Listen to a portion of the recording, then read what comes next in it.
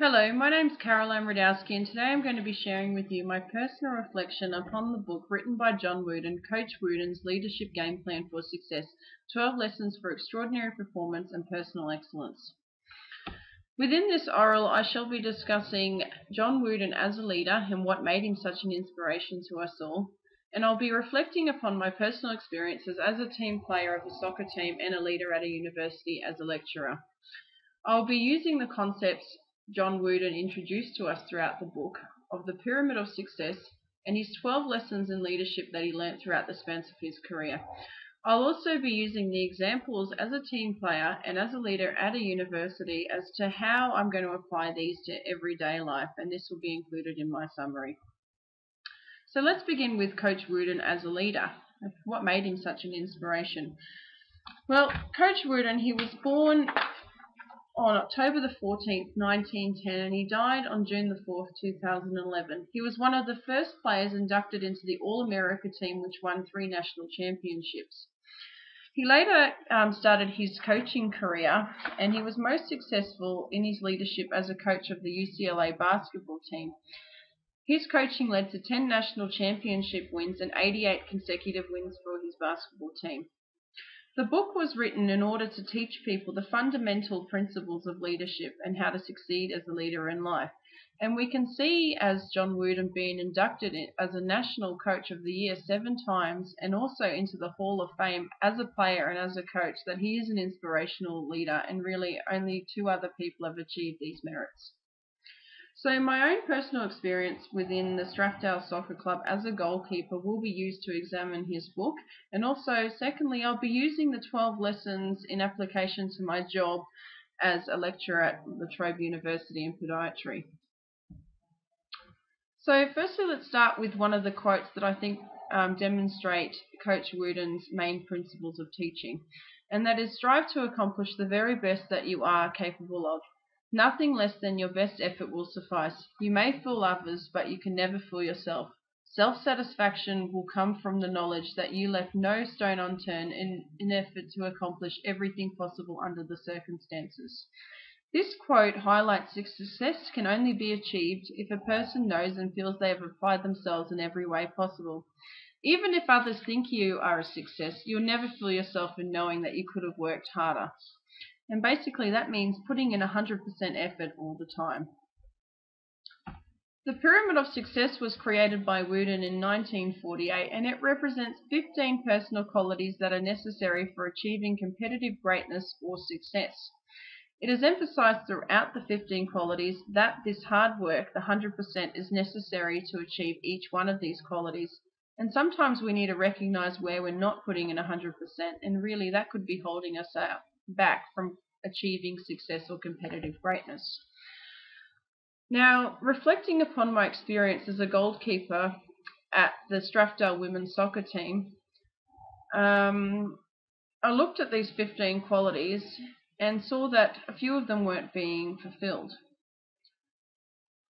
I have been the goalkeeper for the Strathdale Soccer Club for the past 2 years, and this year, for the first time since the 1980s, we became runner-up of the league. Applying John Wooden's Pyramid of Success and analysing these 15 qualities, there were 3 that I identified that we were not fulfilling. These qualities included industriousness, skill, and confidence.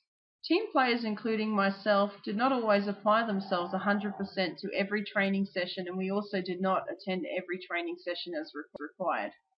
And according to John Wooden, to achieve industriousness, which is the first tier down there, we need to rise above the level of hard work, and that success travels in the company of hard work. And that's really derived from that first quote there, that we need to put in 100% effort all the time. The team, by not attending the training sessions and not training at full capacity, we failed to work enough throughout the season to become a success. This lack of consistency and effort from the team members at training was translated throughout the season, with game results yo-yoing from winning to losing. The yo-yo effect was discussed in the book, where John Wooden described teams that did not work hard consistently would also show inconsistent wins and losses. Industriousness, which is located within the first tier of the Pyramid of Success, and also highlighted in that red circle down there, was translated to our other qualities in the third and the fourth tiers. And these were skill, okay, located here in the third tier, and confidence located in the fourth tier. Now, as a goalkeeper, I observed most of the games and the matches. And throughout our grand final, it was apparent that the team could not perform basic game plays, and really our passes and our kicks were often off target and not to the right players. The winning team executed every gameplay successfully, and they passed with perfection, and their kicks were always in the right place. And that's probably why they ended up winning. Confidence throughout the game was also lacking, with players including myself who were doubting our gameplays and hesitating on kicks. So basically these hesitations led to the opposition regaining ball possession and ultimately a goal. I believe that skill and confidence was lacking in our team because we were not industrious and we failed to apply ourselves 100% of the time at training. And this is really John Wooden's most basic principle, and what the book is based off is that we need to apply ourselves in order to achieve success. The pyramid of success can also be applied to my job as a lecturer at La Trobe University. Reflecting upon these qualities, I'm realizing that I am achieving most of these qualities, and my feedback from students and staff has been positive. And these are all based on independent evaluations. However, applying John Wooden's 12th lesson in leadership, I need to start thinking about never be satisfied, work constantly to improve. Perfection is the goal that can never be reached, but it must be the objective. The uphill climb is slow, but the downhill road is fast.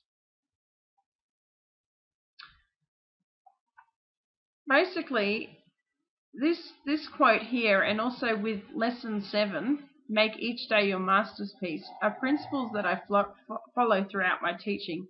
I'm aware that my feedback is positive, however, I could become too complacent and not apply myself completely 100% each day, which could lead to poor leadership results in the future.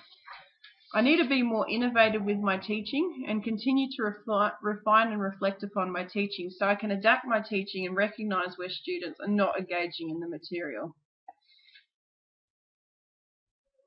So that's where lesson 9 comes into play, and that's make greatness available to everybody.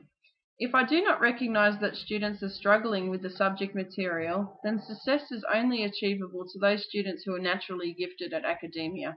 Therefore, greatness cannot be achieved by everyone. To improve my teaching, I need to follow lesson 11, which is really, don't look at the scoreboard. By only looking at my recent evaluations, I could become unconcerned and believe that I have already succeeded and do not need to continue hard working. In Coach Wooden's book, we see that we shouldn't really take the success straight away, because it's much harder to actually keep that success and stay on top of your game than it is to actually achieve it the first time. Eventually, if I didn't do this, then it would translate to poor evaluations and me not becoming a successful leader. This is a fear of mine that I recognized upon reflection within the questions at the end of the book. And I also didn't want to become a leader that possesses the qualities of arrogance and not being approachable for students. This would mean that I'm not really teaching effectively and not being successful. I do not value these qualities in a leader, and personally, I'm going to try and work harder every day on improving my lessons so that they're more applicable and meaningful to all students.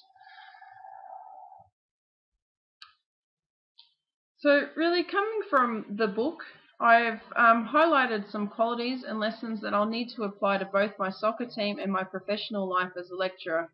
I have learned by me not being industrious, and also team members not being industrious within the soccer team, whilst in our training, it's really affected our skill and our confidence levels. I believe this is the main reason why the team did not win the championship this year. I recognise that within my professional role, these qualities are being achieved, and as a result, I'd consider myself successful. I do, however, recognise that I should continue to apply lessons 7, 9 and 11 as discussed before, which are based around not being too complacent. As with this, I could potentially stop working hard at 100% and become a failure. I will now continue to improve my lectures and try to make every student an outstanding learner, and by doing this, I'll become a successful leader. And in my ending summary of the book, and I believe this is one of the most meaningful summaries, is a successful leader means that your team will achieve greatness. And that's what I hope for both my soccer team and my students at the uni. The reference for the book is as followed. Thank you very much for listening.